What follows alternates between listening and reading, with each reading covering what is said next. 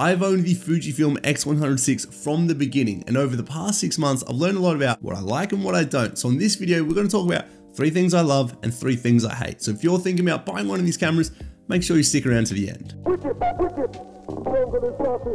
The first thing I love about this camera is the fun and the enjoyment that it gives me while I'm using this camera. When I made the decision to buy an X100VI, my main motivator was I wanted this to be the camera I use when I'm not working with all my other cameras. This was meant to be separate from work. This was a personal thing, something to, document the precious moments in life. We've just had a kid. I want to make sure all those moments are documented and not miss things like family birthdays where I don't want the burden of being the camera guy who has to rock up with his whole kit. I wanted a camera that would allow me to document daily life in a bit of an incognito way, if you will.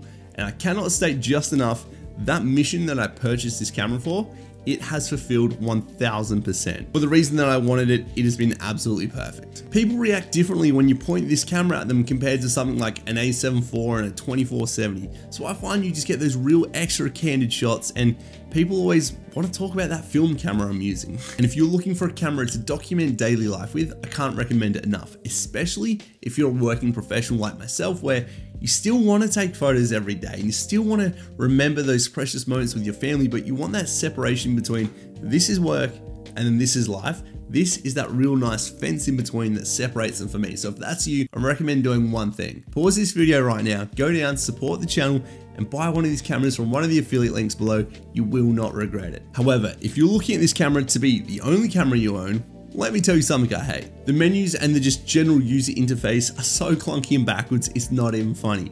Fuji shooters will be like, oh, it makes you slow down, it makes you be more considerate. TTFO. Get out of here, man. I'm trying to be more considerate when I look through the viewfinder. I'm not trying to be more considerate during my menu choices, for the same reason that when I get into my car, I don't have to crank the engine anymore. We found ways to get past that and be faster. You just put the key and turn and go. It's the same thing with this. I just want things to be faster. I often walk the dogs at the beach with Rosie and our daughter, and I love documenting these early stages of our family's journey. And I want to go from taking photos of Rosie to quickly taking a photo of the dogs running by as they splash through a puddle.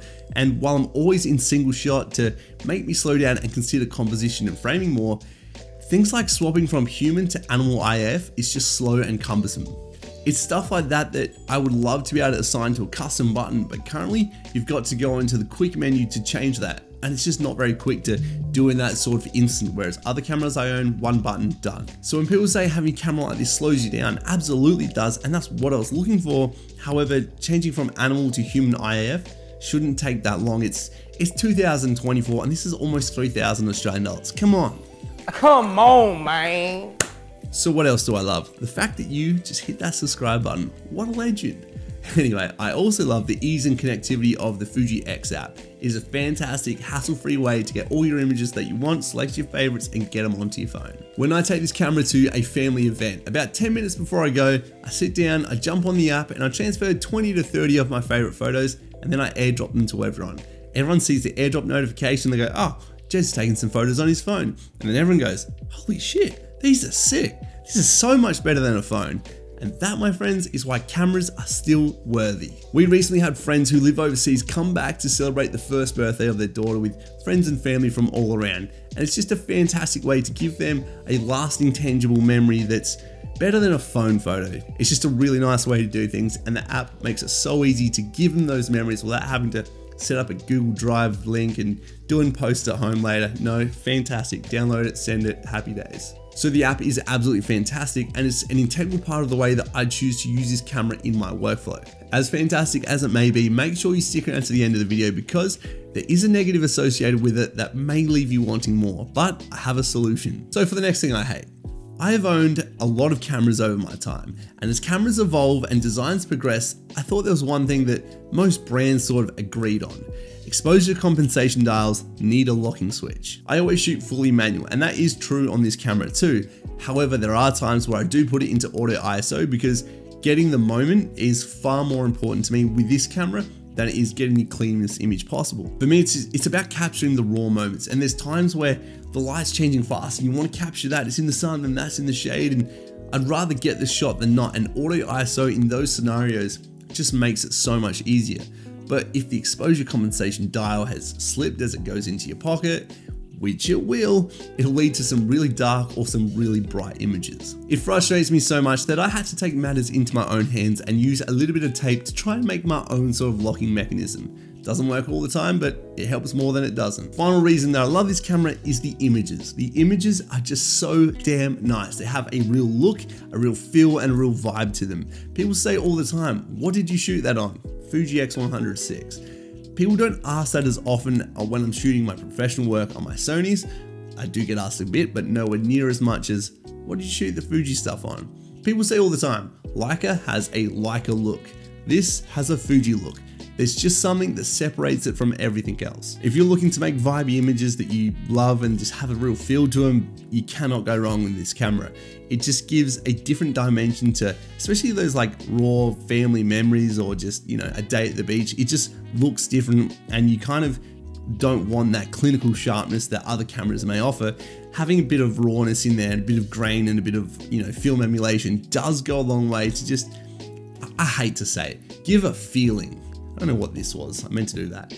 Just so if that's what you're into, you're gonna love it. The looks, the colors, the film, it's got it all. But that leads me to my final hate about this camera, which is gonna be a little bit controversial and a bit of a hot take, as it's the reason a lot of Fuji shooters love Fuji cameras, and that is the recipes. The X100VI has 20 different film emulations built in, as well as 7 user profile custom recipe slots. Basically, you can make your own presets to bang out good looking JPEG images that you can send out and don't have to do anything because the look is baked in. And that's nice, and one of the draw cards of this camera, I use it myself. But the way that you save your own custom recipe is a little bit slow and clunky. You go through and you change all your settings in the menu and you save it out as a custom recipe, change the name, and you're good to go. It's a little bit clunky at times, but I have a nice, easy fix to that. There's a third-party app every Fuji user's heard of called Fuji X Weekly. This is where users will upload their own custom recipes or recipes that are made to emulate other film stocks like Portra, Cinestill, Ilford, or so on.